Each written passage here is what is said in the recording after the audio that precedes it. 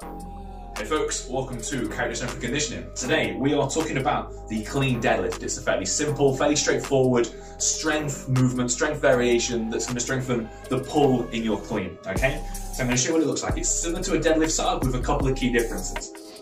So we're going to be down here, but instead of having your hips high like you might in a normal kind of deadlift setup, the hips can be a little bit lower. Arms are going to be covering the knees just like you would in a normal clean start position. Chest's up, scaps retracted. From there we're going to push up, pushing through the floor. Back ankle stays the same when we come up to here. You don't necessarily have to finish the movement. You can if you want, doesn't make a huge difference. But we go down, okay? So that's set up just like the clean. Elbows cover knees are over the bar, shoulders over the bar. Back ankle stays similar. Up we go. And we push. So it's a really quad dominant movement. Movements in the quads all the way through.